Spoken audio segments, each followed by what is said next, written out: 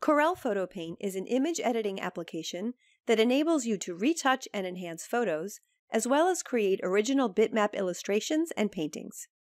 In this video, I'll give a tour of the workspace and demonstrate some basic features. Before we get started, if you're watching this video on YouTube, you'll find a link in the description below that will take you to our tutorial page on Corel's Discovery Center. Here you can also download a written copy of this tutorial. When you first open PHOTO-PAINT, you're brought to the Welcome screen. The Get Started tab shows recent documents and enables you to create a new document or open an existing document.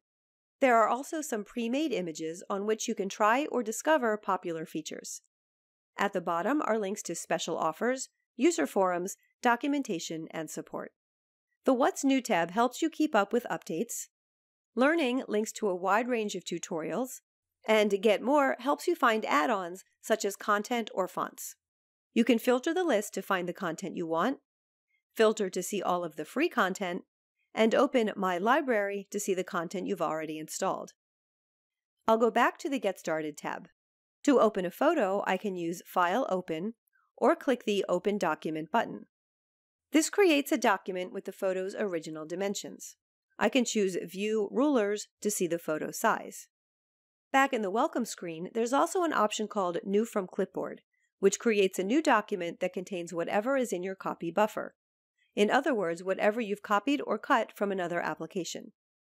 Or to create an empty document, I'll click New Document.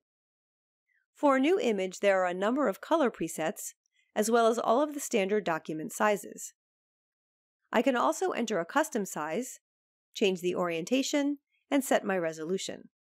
The new image takes up the entire workspace, but I can use my mouse scroll wheel to zoom out. To add a photo to this document, I'll use File, Place, and drag opposite corners. Because the Pick tool is active by default, I can move the photo around or drag nodes to resize. Now let's take a tour of the standard default workspace. The toolbar across the top is the set of standard tools that always appears, such as zoom level, alignment, mirror, arrange, view, etc. The toolbar down the left side is the toolbox, containing all of the drawing and editing tools. A small arrow on a tool icon means that the tool is part of a tool group, and clicking on the arrow opens the group.